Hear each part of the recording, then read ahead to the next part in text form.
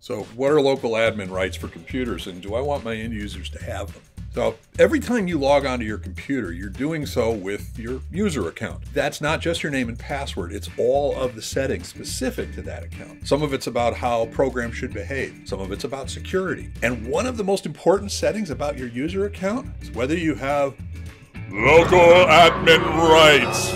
Now, if your account has these rights, you can essentially do anything to your computer. Install and uninstall programs, install other components, change anything, add other users. Oh, and you can delete other users as well. Fun at parties. Change passwords, patch and update pretty much any part of the system. Heck, you can nuke the entire system.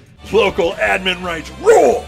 Well, but here's the problem. All right, actually, there's two problems. First is the whoops factor. Basically, you can easily change or remove parts of the system that you didn't really mean to. Delete Office.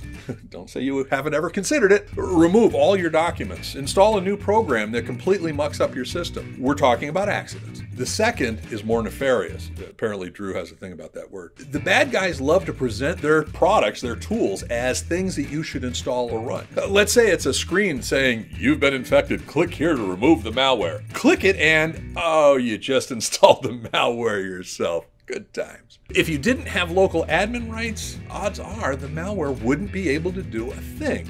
This isn't always true. Now, most organizations have taken the logical step of removing the local admin rights from their end users, and this can be annoying. Every time an end user legitimately wants something installed or even updated, they have to contact IT, whether it be internal employees or a managed service provider like Simplex-IT, and wait for them to take action. Now, this absolutely impacts productivity, but not as much as end users accidentally infecting their systems with malware. And we're finding and creating more and more ways to either automatically push out software, including patching and updating to our client workstations, to preemptively handle these updates, and ways to automatically install common software so the solution is actually a lot faster than it used to be, and to do these things with little or no impact to the end user. Now, there are some people who take losing their local admin rights personally, as if it demonstrates a lack of trust. But many cyber insurance providers are actually requiring their customers to remove local admin rights for their end users, for good reason.